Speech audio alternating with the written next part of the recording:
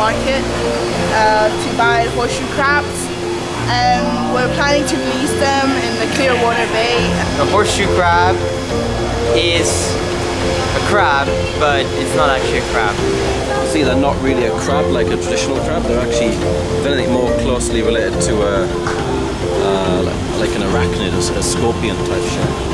The main reason is because they have 7 pairs of legs, so they're not arachnids like other types of crabs, but I'm not sure, I may be wrong. They just look so different than any other animal that you normally see, and so I think that the most striking thing about them is their physical appearance, but I think when you really get down to it, they're the same as any other animal, and the fact that they have such a long history makes them even more special. And now we have over 10 crabs, which is a success for us, and hopefully they'll be able to live and grow larger and won't be able to be caught anymore, and we continue to breed.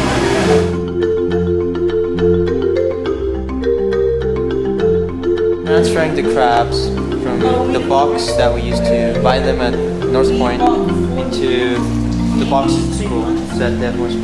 Right now we're going to give air supply to the crabs since we're leaving them overnight and for tomorrow's open day preparation.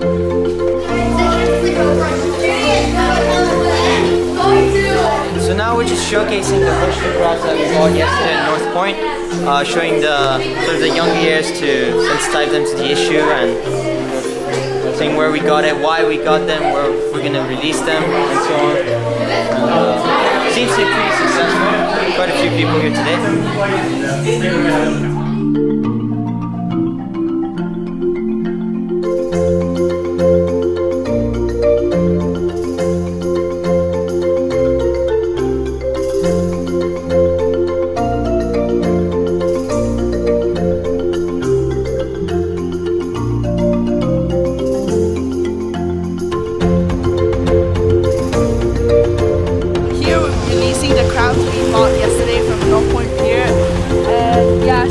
They're throwing out of the sea right now.